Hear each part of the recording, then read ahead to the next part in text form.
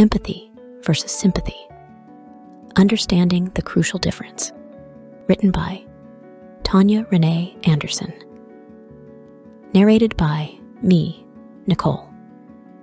Empathy and sympathy are often used interchangeably, but they have distinct meanings and implications.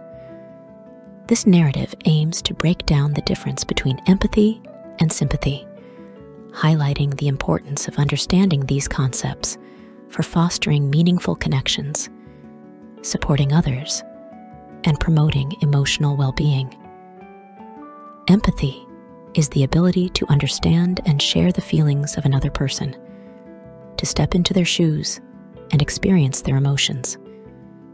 It involves connecting with others on a deep level, acknowledging their pain, and offering genuine support. Sympathy, on the other hand, is feeling compassion or pity for someone's suffering without necessarily understanding or sharing their emotions. It often involves offering comfort or consolation from a distance without fully immersing oneself in the other person's experience. Understanding the difference between empathy and sympathy is crucial for several reasons. Firstly, empathy fosters genuine human connection. When we empathize with others, we create a safe space for them to express their emotions, knowing that they are truly understood and validated. This deepens relationships and builds trust, leading to stronger bonds and a sense of belonging. Secondly, empathy promotes emotional well-being. By truly understanding and sharing in someone's emotions, we can provide the support they need, whether it's through active listening, offering comfort, or providing practical assistance.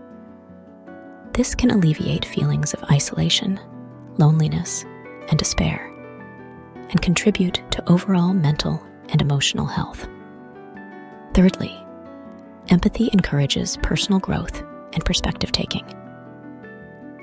When we empathize with others, we broaden our own understanding of different experiences, cultures, and perspectives.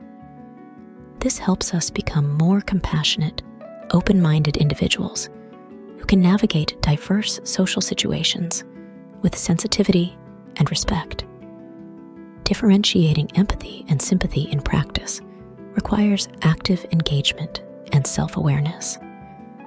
Empathy involves actively listening to others, seeking to understand their emotions, and validating their experiences. It requires setting aside our own judgments and biases, and truly immersing ourselves in the other person's perspective. Sympathy, on the other hand, often involves offering comfort or consolation without fully understanding the other person's emotions. It can sometimes be perceived as detached or superficial, as it does not require the same level of emotional investment or understanding. In conclusion, understanding the difference between empathy and sympathy is essential for fostering meaningful connections, supporting others, and promoting emotional well-being. By cultivating empathy, we can create a more compassionate and understanding society where individuals feel seen, heard, and supported in their struggles and triumphs. As a reminder, don't forget to subscribe to our channel, and don't forget to click on the notification bell so you can be alerted of new video uploads. Tonya thanks you in advance.